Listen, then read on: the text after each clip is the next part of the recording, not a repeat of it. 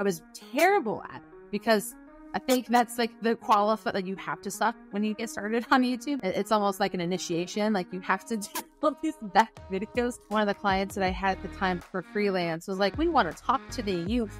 Let's go to the MySpace and see how we can make that work. And that's like how I got my feet wet with it. And I started doing social media marketing work before social media was a thing. Like the first few years, I would say up until like 2011, 2012, people were like, huh? What? Why would I have someone do that? And I'd have to have like the whole explanation and argument and talk to them about like why their kid can't do it, why like you should have an intern handling it, and just having a lot of that like explanation education. I need a way to keep getting leads. Because if I leave the country, I can't go to networking events, I can't go to sessions, I can't speak. Like it just wasn't a big thing in like this 2015, 2016 era. And so I was like, okay, well, what can I do? This is me, Desiree Martinez. I make over $180,000 a year as a small creator, and I am also the host of the Funded YouTuber podcast. Today, we are flipping the script, and I am in the hot seat today sharing my accidental creator journey. For 15 years, I have been in the content creation space, but found myself leaning into YouTube when the Air Force sent our family to the other side of the world. Since then, I have been playing the content creator dance, balancing motherhood, breadwinning, supporting my husband through his PTSD recovery, and creating all of the things. In this episode, we break down how I got started way back in the MySpace days, why moving across the globe kickstarted me onto YouTube, the shock of losing half of my clients 60 days before I had to replace all of my husband's income, what partnerships look like for me and how I get them, and how when it comes to income on YouTube, it can always be changing. My creator journey has been an adventure, and I can't wait to walk you through it so that you can find your own way to becoming a full-time YouTuber. The Funded YouTuber is brought to you by GigaStar. I'm Sarah McNabb, Chief Marketing Officer at GigaStar, and today we're going to flip the script and learn how creator ambassador and host of the Funded YouTuber podcast, Desiree Martinez, got her start as a creator. Welcome, Desiree, to your own show. Thanks for having me on my show. I really appreciate that. It's super fun. I know that we're doing this for lots of reasons, but I think that it's always valuable for like context and qualification for a host. Like, why do you get to lead the hot seat? And so I like this flipping the script idea. Yeah, I think the audience should get to know who you are and how you got your start. I know you have an illustrious career stemming over years of how you got your start starting out in social media. Maybe you can talk us through how you got on board this crazy train of creating. So the crazy YouTube train was, there were a lot of pit stops along the way. So I got started in the creator space totally on accident. Like it was not intentional, even a little bit. So I got started in the social media space creating content in like 2009. And I would like make MySpace pages for apartment communities. One of the clients that I had at the time for freelance was like, we want to talk to the youth. Let's go to the MySpace and see how we can make that work. And so that's like how I got my feet wet with it. And I started doing social media marketing work before social media was a thing. Like the first few years, I would say up until like 2011, 2012, people were like, what? Why would I have someone do that? And I'd have to have like the whole explanation and argument and talk to them about like why their kid can't do it, why like you should have an intern handling it, and just having a lot of that like explanation education. And at the time too, there was so much exploding in the social space. Facebook like skyrocketed, MySpace went away, Twitter took over. We had a lot of like apps come into this space that were really fun, like Foursquare and all that stuff. But YouTube was like this random place on the internet that people kind of dabbled in. There was a lot of skit content. There was a lot of talking content. There's a lot of like people would get started with like the actual digital camera phones, not like using your smartphone. It was like, I have this camera I used to take pictures on my like family vacation. I'm just going to turn it around and like record it. Like it was raw and rough and like super hated kind of thing. And at the time I wasn't paying any attention to it. And I didn't even consume YouTube in like for a casual space. Like my whole life revolved around like Facebook and Twitter and Pinterest and stuff. And as life happens, like you continue to grow and change as a person. That's like things happen in your life. Like when I got started, I was like 23 years old, 24. And then, that's where like I got married. My husband and I went into the Air Force. We had children. And with the lifestyle that we had where I continued to do social media marketing and management work, my life required me to get onto YouTube. So my husband, we had gotten orders to move to Korea. We were stationed in Texas and we moved to Korea. And my agency at the time was about a year old. I was doing a lot of freelance and I decided to like start an agency to put military spouses to work to support my military community. And I'm like, I need a way to keep getting leads. Because if I leave the country, like I can't go to networking events, I can't go to sessions, I can't speak. Like it just wasn't a big thing in like this 2015, 2016 era. And so I was like, okay, well, what can I do? And at the same time that my husband got orders, I was introduced to this fantastic creator, and her name is Amy Landino. She's now been married, so she's Amy Schmidt-Tower now. And she wrote a book called Vlog Like a Boss. And I was like, what is this? What is this like vlogging thing? And of course, it's also from a woman, which I was really intrigued by. So much of like my YouTube knowledge experience with all these men doing things. And so I read her book, and it was literally like my Bible. It was my how-to step-by-step guide, like what I could do to use YouTube very specifically to support a business. It wasn't about like how to be like a lifestyle creator or an entertainer. And they're like, hey, this is how you use this as a business tool. And I was like, this is my answer. And so when we got to Korea, I decided to launch my YouTube channel. So I spent the summer like batching and like figuring out what this was. I got on Fiverr and I found someone to help me with some like really simple editing stuff. And I went all in August of 2017, and I did this thing that was called Veda, vlog every day in August. And so I made like a video every single day in August just to like get my feet wet and give myself the exercise of showing up and creating content and experimenting with titles and thumbnails and doing all this stuff. And I ended up really loving it. I was terrible at it because I think that's like the qualify, like you have to suck when you get started on YouTube. Like I think it's almost like an initiation. Like you have to do all these videos. My first video, and I'm gonna put it up on screen, I have on like so much makeup. I have like trying to like the dark eye, and I have my hair back, and I'm wearing a tank top. You can see my bra, and I'm using like my 720p webcam. It's what I had at the time. The more you watch the video, you notice I just start to sweat more and more profusely because my house in Korea didn't have air conditioning that like went through the whole house. So the room I filmed in, I was just like sweating in like 100% humidity, 90 degrees up there in Korea. And I was just like, I gotta make this work. And then like I would do silly things like hop with my hands, I'd hit the desk and the webcam would bounce because I just had it on my laptop. It is so bad. It is so bad. But it was part of, I think, like my initiation of like jumping into the deep end and figuring like, how do I make this work? And I really liked it. And I figured out like what to do. And I just kept showing up. And I had a really specific agenda that was attached to it, which is like, okay, I'm going to do this. And I need to make sure that I have a way to like communicate with this audience beyond YouTube. And about, I'm going to say a few months into it, I started collecting emails from people because I was like, these people could be clients someday. Like, I'm not focused on getting leads yet. I just want to like really build the audience and the attention and get better at this. But eventually these people are watching these videos. They're going to need my help. And so I just started collecting emails, and I think probably about a year in, I was like, okay, time to talk to you guys every single week and do stuff. But I was still getting leads for the business, and it worked really well. And I really enjoyed the process of creating and how connecting worked and how it became this pillar for my business going forward. That's awesome. That's really great. Yeah. And I think everybody who has ever filmed and put a video on YouTube at any point in time has had that cringe moment of like looking back to the first ones. You know, it only creates kind of that benchmark for how far that they've come, right? So you can appreciate how far you've come and how far you've grown and what you've learned. And just looking back at those early days. I mean, I know that I've put videos on YouTube during like grad school, and I look back and I'm just like, oh gosh, I did so many things wrong. So many things, but that's okay. It's how we learn and grow, right?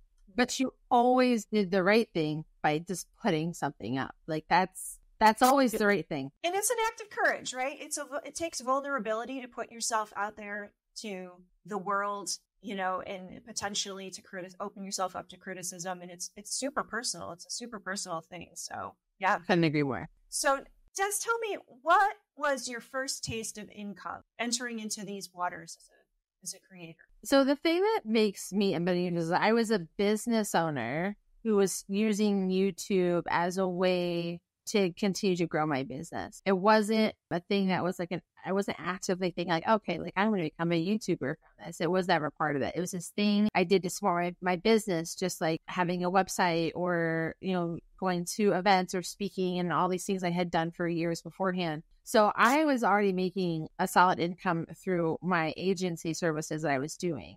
But when we want to talk about like, okay, when did income start coming like directly from like YouTube-y things? I argue besides AdSense, I think it honestly it's going to be it's a few years. I did a series on my YouTube channel in 2019, like the end of 2019. It was all about live streaming.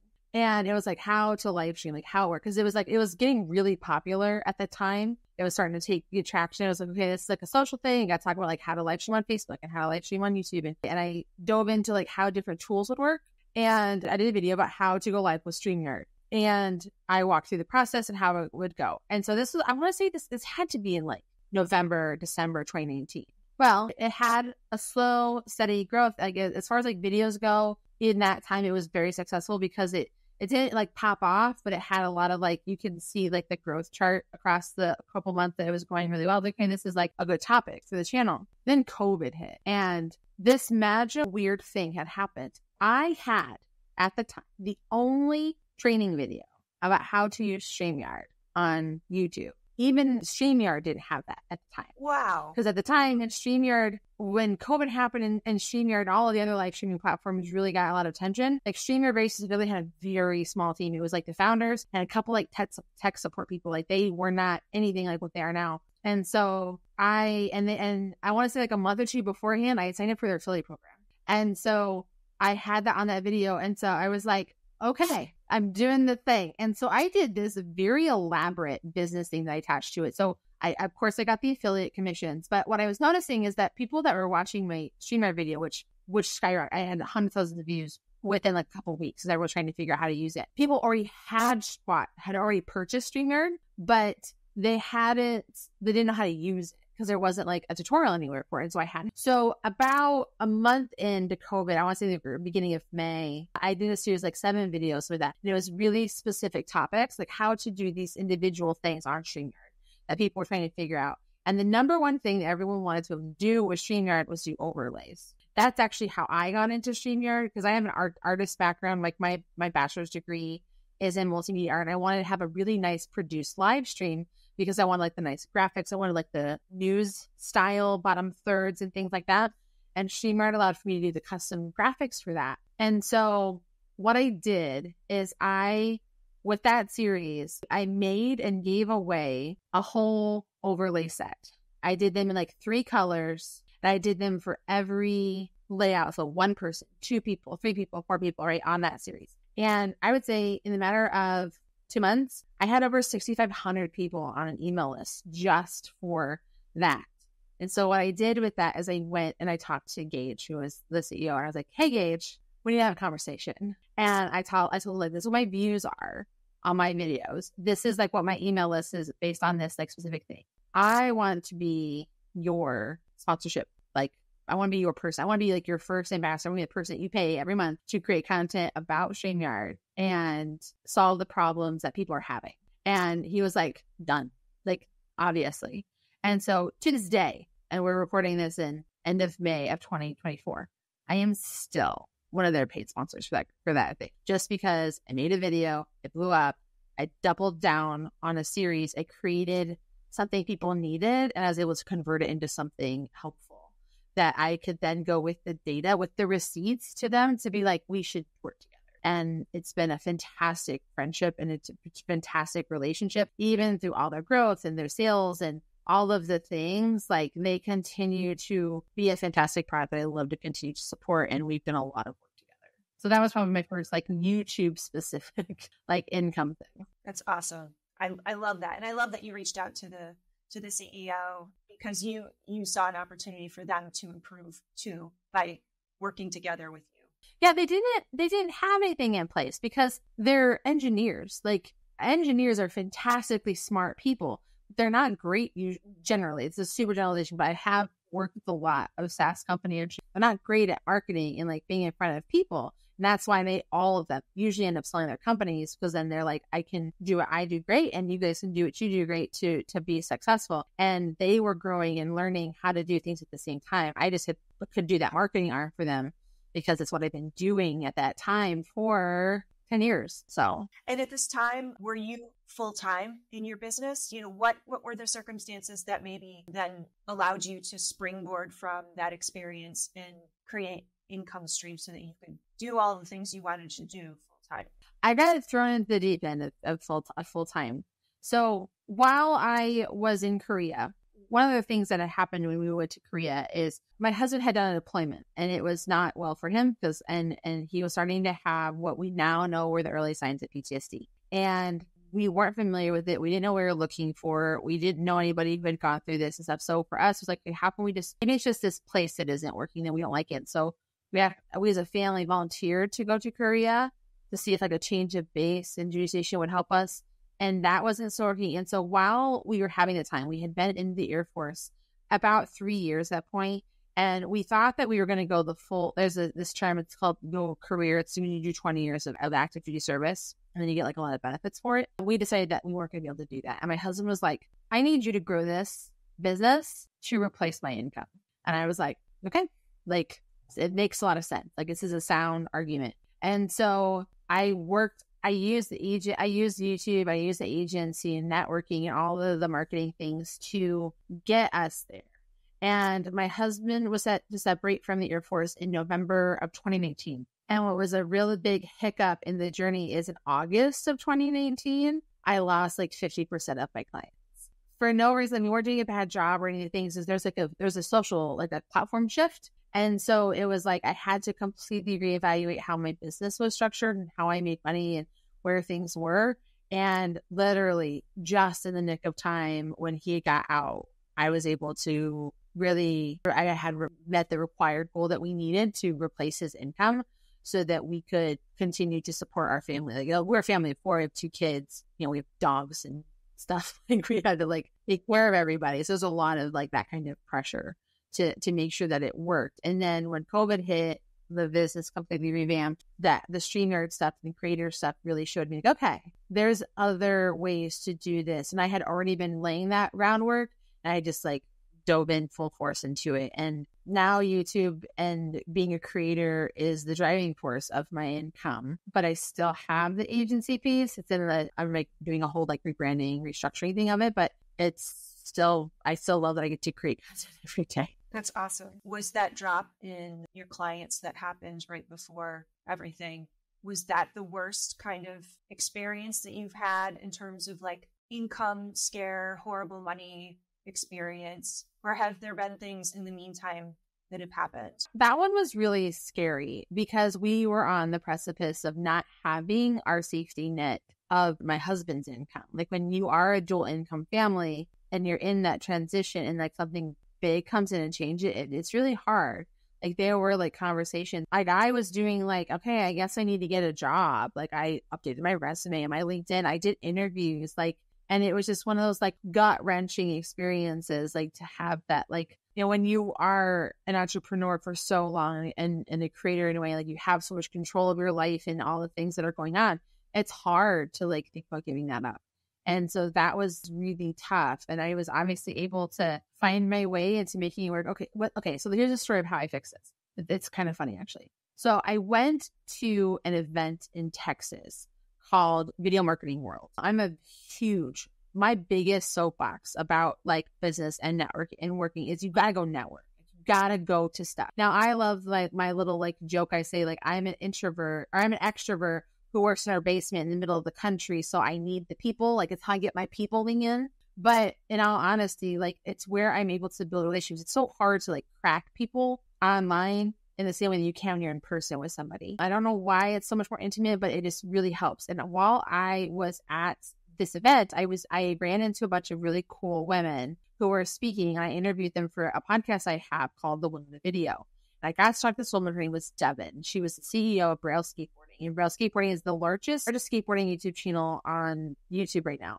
And they were in this thing. She had put a challenge out from the stage that was, if anyone has any ideas how to crack Facebook, come find me. And I was like, hold my pen. I've got this. Like because like Facebook is a platform I've understood even to this day very well, like how to make it work well.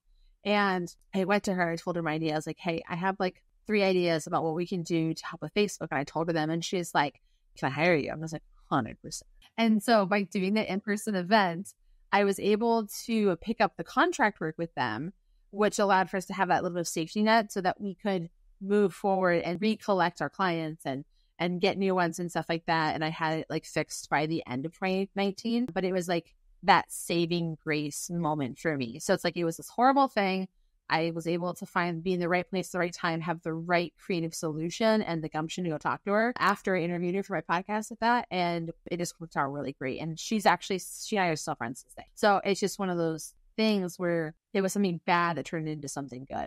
I've got a lot of bad money stories because it's just the creator world's a mess sometimes. And it can be a little against your will. Yeah, I don't know that we've ever talked to a creator who's not had one of those bad experiences or bad money stories. But I think it's great that you went after, you're presenting a solution to somebody who's in need of a solution, offering your services, saying, I can help you with this, and really creating a case for yourself to move yourself forward. And help them. I don't know. I assume it's not afraid of the rejection or what, but I just I get ideas. I just want to share them and see them done. And it tends to convert into opportunities for income for me. And I know it's very fortunate, and it's a weird gift that I have, but I'm grateful that I have it. So what would you say your most successful financial moment in your career? What would you cite that as? I really do like my She Nerd story. I think that that's one of my favorites. But I think, some of the other ones that I've been able to do that I've really enjoyed is being able to tap into stuff beforehand. So in 2022, I decided that I was going to explore the Amazon influencer program. And at the time, it was very new still. So there's the Amazon Associates program that everybody's familiar with, where you can sign up, you use links, and you get commissions when people buy stuff with your links. The influencer program is where you create content, simple videos about products, and then you upload them to the platform, and Amazon puts them on the products page. And then when someone watches your video and decides, what, this video helped me make this purchasing decision, and you go buy it, and then you get commissions from it. And I just went all in on it because I had just moved to our house that we live in now in Michigan, and Amazon and me, we have been friends for a hot minute. I have been an Amazon Prime member since 2003 when I went to college. You got it free to get books. We're friends. We're tight. We have been hanging out together for a long minute. And so I was like, okay, let's do this. So my house is just all Amazon stuff. You take aside the studio equipment, it's everything that you can, and everything that even you buy at the store and stuff, you can get on Amazon. And so I just started making videos about them. It wasn't about my brand. It wasn't about anything related to what I did. It was just me holding my phone in front of it and talking about it. And I was able to get to a point with my Amazon stuff where I was making $5,000 a month from that. And it was incredible. It was incredibly lucrative. And there are some people that are out there that still have found a way to make that much money from it. For me, it's down to a point where it's only $600 a month that I'm making off it, but I'm also not putting in the work for it. I'm not doing it anymore just because the priority of where I want to spend my time and what I wanted to do to make money shifted. But it is this passive income stream. But that to me was one of those incredible ones. I made $47,000 that year from Amazon, influencer program, making videos about stuff I already had bought in my house. And so it was a really great exploration thing. It really taught me test out things that can work for you if they seem like something you can reasonably do. Especially once you test it and you're yes, and then you can just dive in. There's a really great opportunity for me. But what it always cracks up, it's nothing to do with what I do. It's creating content. It's nothing to do with social media or online creator marketing, which is what I talk about all the time online. Right. It's adjacent. So let's talk about all of, if we looked at the pie chart of your income stream and to go over the different areas of the chart where you would kind of break down your income. Let's have a look at that. The biggest chunk of your pie is from spokesperson and user-generated content. Yes. So that's actually an interesting one because that's what it has turned into in this year. The work I do with the creating for other brands as part of that. So what I get to do with GigaStar, that's kind of falls into that category, creating content for other brands or other products. I really just like to create content. And I know that people are like, I got to own it all. It's got to be like under my name and all this kind of stuff. But I do that still, but I feel like I have more to give and more to reach and more ways to support brands and businesses. So I like to create for them. And I have been on this soapbox from the end of 2023 heading into 2024, where we're going to see a shift. We're seeing a shift. We're in this shift in the creator economy where brands are becoming creators rather than relying on other people to create. So they're hiring a lot of in-house talent and people to create for them, not just on like Instagram and TikTok, but also on YouTube as well, because creating on YouTube is its own unique and specific beast, but it also has like the greatest impact and the most longevity for the content. And so getting to do that with other brands has been really fun.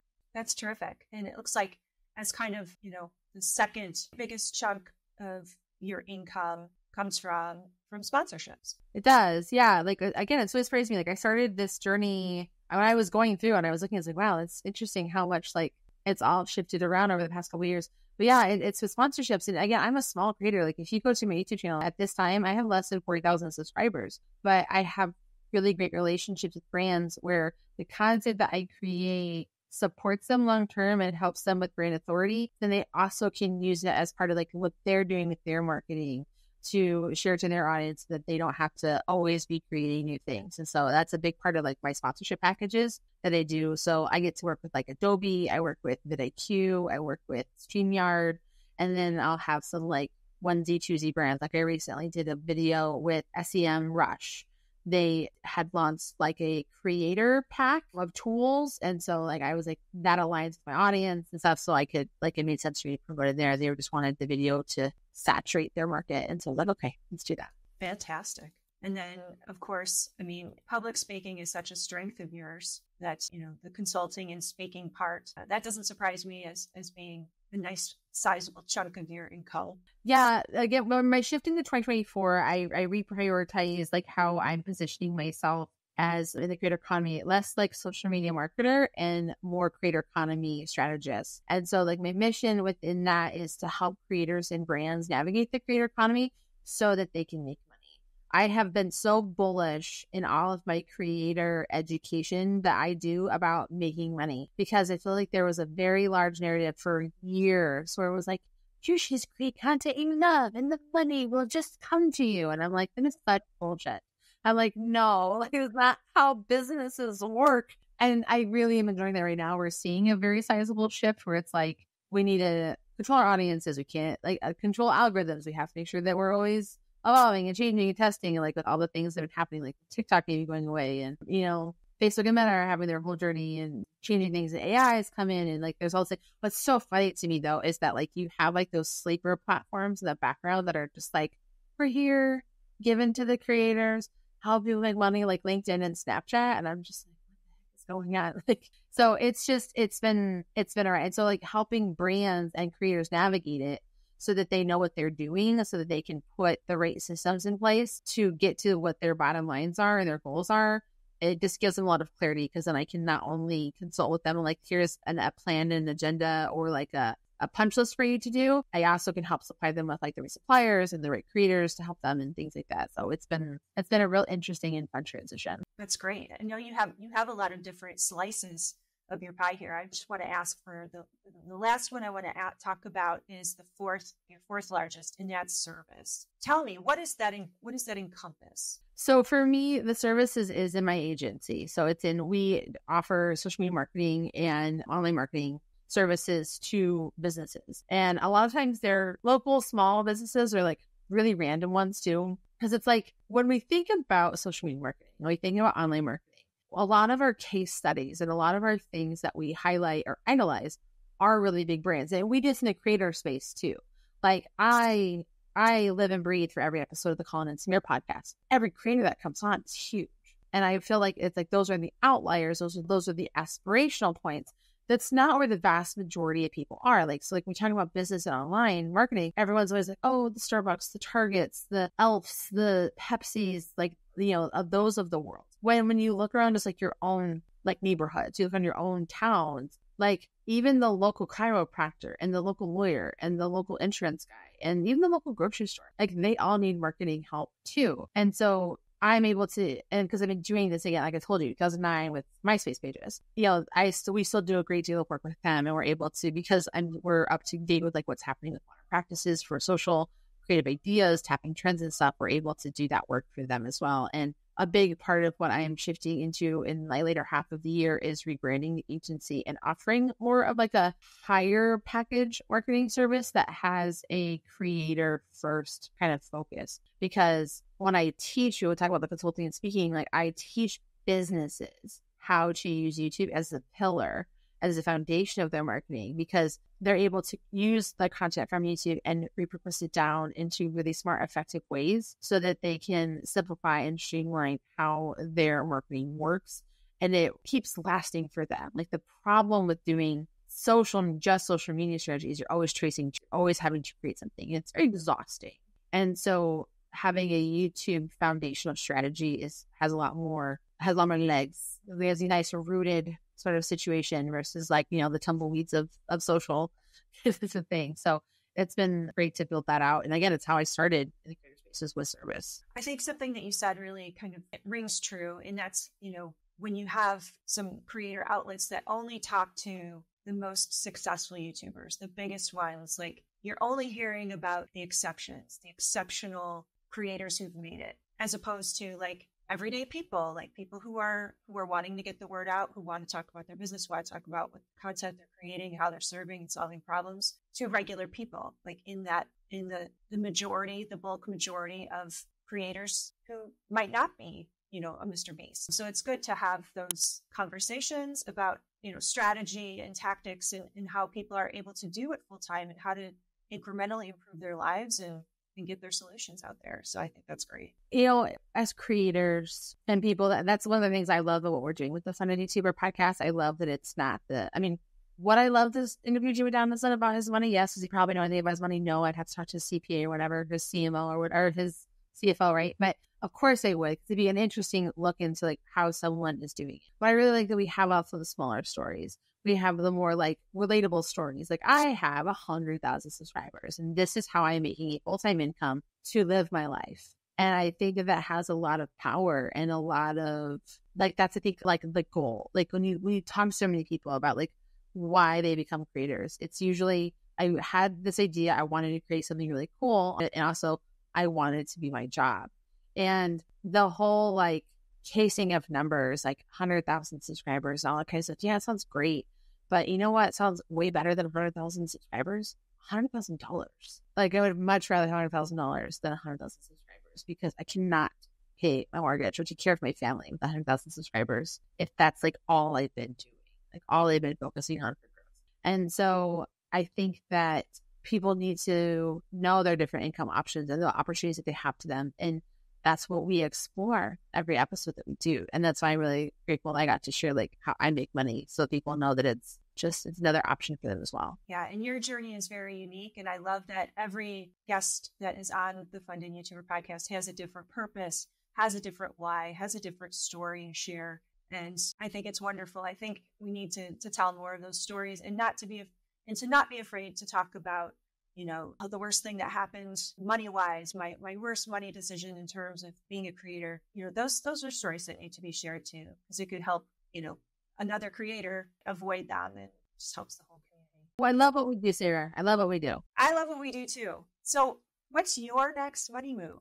My next money move is continuing my creator economy strategy work and really enjoying it. I've had some missteps with our commitments and refiguring out like what my capabilities are and like where my sweet spot is with the work, and also the restructuring and the rebranding of my agency to explore how that can be successful. And I also can like super credit like getting to see the behind the scenes, like how GigaStar operates and stuff. It's been like able to like learn lessons and see what you guys have been doing so successfully so that I can take some of those things, those lessons and apply them over to what I'm doing as well. So I'm really looking forward to seeing like how that is going to change like how my income looks like for next year as well. But I will always, I think, create because I think if I had to pick my favorite kind of content, create, it is podcasting because I love talking to people.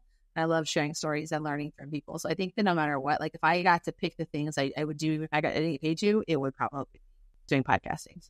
We are so good at things. And as a teaser, you're going to be speaking at VidCon in Anaheim in June. Do you want to talk a little bit about that? Yeah, so I'm talking at VidCon. At the time of this recording, we're in May. VidCon, I speak June 29th, and I'm talking about 12 unique ways you can make money as a small creator. And I actually did this presentation at VidCon in Baltimore in 2023, and it's a totally like updated, revamped version of that because there's always new ways and new things and new ideas. And I just want everyone to get to be a creator because being a creator is one of the coolest jobs in the world. Like my kids have like the best flex. So they're like, Mom's a YouTuber. That everyone's always like, oh, that's so cool. My mom just, does it like, hey. But, it's super fun that I get to do this. So I'm looking forward to it.